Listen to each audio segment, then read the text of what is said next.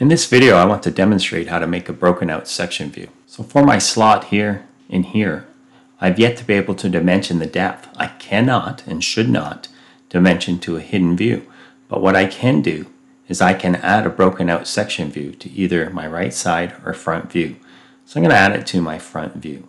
To make a broken out section view, I'm going to come up to the drawing ribbon and select broken out section. Next, I'll need to select a view to sketch in, and you'll notice how my mouse now shows I'm sketching a spline tool. So I'm going to click up here, down, and I'm just going to keep clicking until I make a closed spline that will cut through the area I would like the section view in. I'm going to come over now to the broken out section property window, and I'm going to tell I would like a preview. And I have two options to set the depth. I can set a physical depth here, such as 1 inch into the part from the face that I sketched on this face, or we can see this yellow arrow here in the other views showing how deep we are.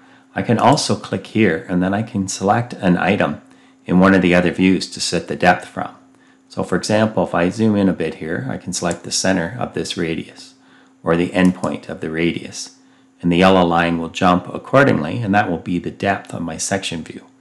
So I'll accept this. And now I have a broken out section view, and now I can add the depth of this slot by right-clicking on the ordinate dimension, selecting Add to Ordinate, and selecting the solid line at the bottom of the slot, and then saying OK. If I'm unhappy with the look of the broken out section, I can always edit it.